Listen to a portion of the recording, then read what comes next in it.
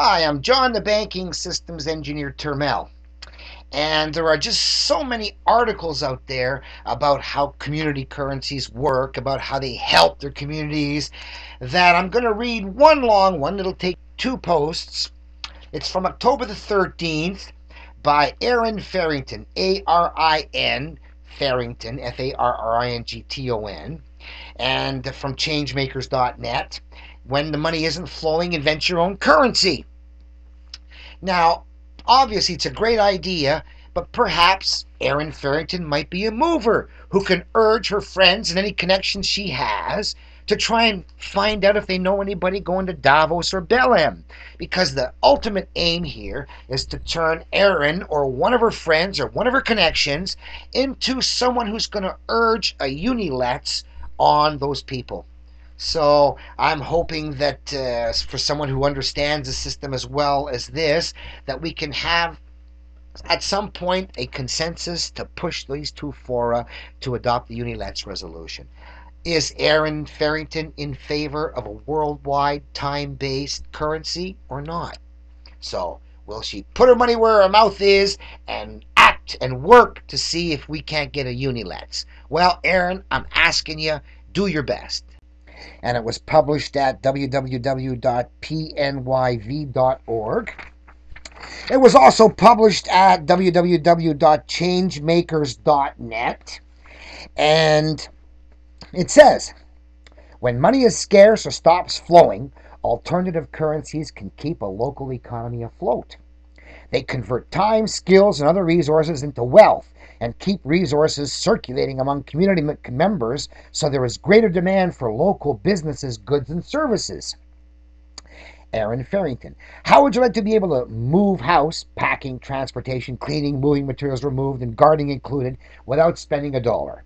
If you lived in New South Wales, Australia, you could use shells issued in points to pay for everything but the gardening, which you would pay for with time. This may sound wacky. You could use shells issued points to pay for everything. But it is a hypothetical example of how three well-established alternative currency systems, the local exchange trading system, I say local employment trading system, a system for trading employment locally, which makes a lot more sense than a system for trading exchange locally. Exchange and trading is a redundancy. It's a repetition. Local employment trading system was what I financed in 1984. And community exchange system, CES, allow users to get what they need when they join communities that use alternative or complementary currencies. Why would anyone bother juggling multiple types of alternative currency when traditional cash seems to work quite well? Well, there are advantages to using a local currency for buying and selling. Resources keep circulating among community members, so there's a greater demand for local businesses, goods, and services, and community residents can purchase more. When a time trade is made, the needs of an individual needs are matched with resources that satisfy those needs, and the community life is enriched because more needs get met. This is particularly true when the disenfranchised are brought into the system. For example, newly released prisoners, the working poor, the elderly, sick, or handicapped who might not otherwise get to participate in community life or have access to bank accounts or loans. In a moneyless system, they are not burdened with interest payments or monetary debt. Now, this is not a moneyless system. It's a physical token-less system. It's a credit system. But it's not a moneyless system because credits are money. Alternative currency systems were all founded with a focus on community enrichment, openness, relationship, and trust, and a compelling sense of social justice. But not all alternative currencies function this way. Complementary currency systems like the Terra can produce profits in the traditional sense, while strengthening community ties because they are backed by hard currency deposits or commodities. A complicated way of doing it compared to time. Poor people without hard currency or commodities need not apply to the Terra system, right? So, while adopting different approaches, these alternative currency systems were all founded with a focus on community enrichment, using payment systems characterized by openness, relationship, and trust in lieu of fees, interest, and penalties. They aim to develop and fuel local economies and/or increase goods and services, access to goods and services. Further driving their mission is a compelling sense of social justice. When law professor and social activist Edgar Kahn invented time dollars for the currency of time banks in 1980, he was reacting to government's pullback from providing social services. If there was not going to be enough of the old money to fix all the problems facing our country and our society, he reasoned, why not make a new kind of money to pay people for what needs to be done, meeting unmet needs with unused resources? Money's like an iron ring we've put through our noses. We've forgotten that we designed it. It's now leading us around. Time dollars value everyone's contributions equally. 1 hour equals 1 service credit. By agreeing on the terms of transaction with time dollars, two people literally create the necessary money in the process. There is no scarcity of liquidity, and they don't need to get funding from elsewhere, says Bernard Lietaer, author of The Future of Money and a research fellow at the Center for Sustainable Resources at the University of California in Berkeley. A guy who doesn't think Let's can do the job, the whole job. Yeah, what a supporter, eh? Lietaer invented the Terra, so you can bet it ain't going to work perfectly. A complementary currency backed by an inflation-resistant, standardized basket of the dozen most important commodities and services in the global market. And if you don't have any of those services to buy in with collateral, you can't play. To address what he sees as shortcomings of our conventional currency system, he believes the Terra will help to stabilize world economies by providing a reliable, inflation-resistant standard of international value. Yeah, how complicated. Instead of an hour at time, which is easy to understand, you gotta guess the value of a basket of 12 different things. Keeping it complicated so economists got jobs. Money's like an iron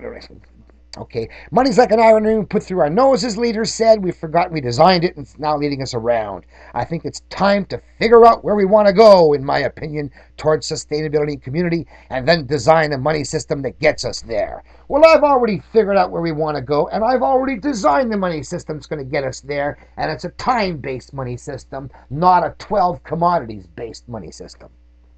Designing a complementary currency system can be very esoteric. I know, poker chips are so hard to understand.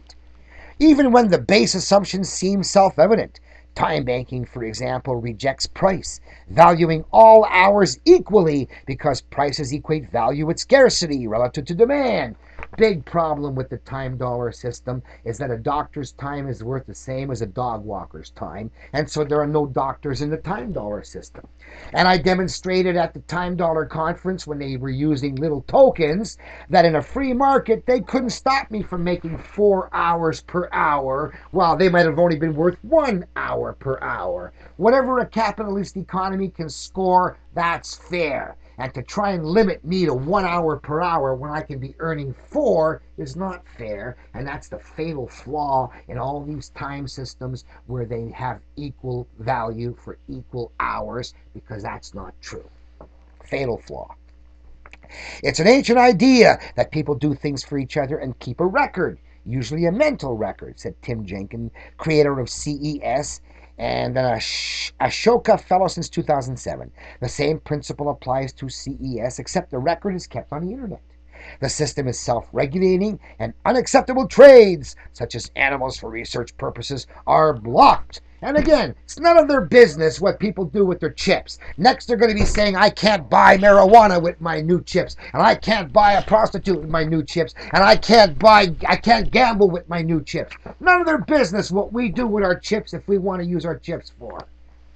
Of course, these are the guys who have a Let's Police department to police how you use your Let's currencies.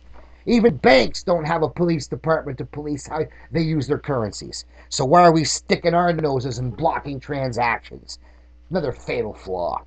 Jenkins has spent most of his adult life fighting for social justice, and trying to control everybody, and to end apartheid in South Africa. He believes that the present global money system is at the root of most of the social, economic, political, and environmental problems that confront us today, and that we can only begin to tackle these problems if we have a money system that places the money power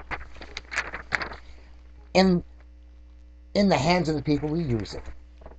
I came to realize that an economy based on a usurious money system would never provide equality and relief from poverty, Jenkins said. We need a system that had no limits and could work for everyone as well. CES was originally started as a type of local exchange trading system, Let's, and has grown to become the most popular and user-friendly system available to Let's and similar groups, said Karina Ivat, Central Coast Let's administrator. Let's is a monetary system, unlike direct barter, with members able to earn credits or points from any member and to spend them with anyone else on the scheme. The alternative currency used in Australia's Central Coast Let's is called Shell.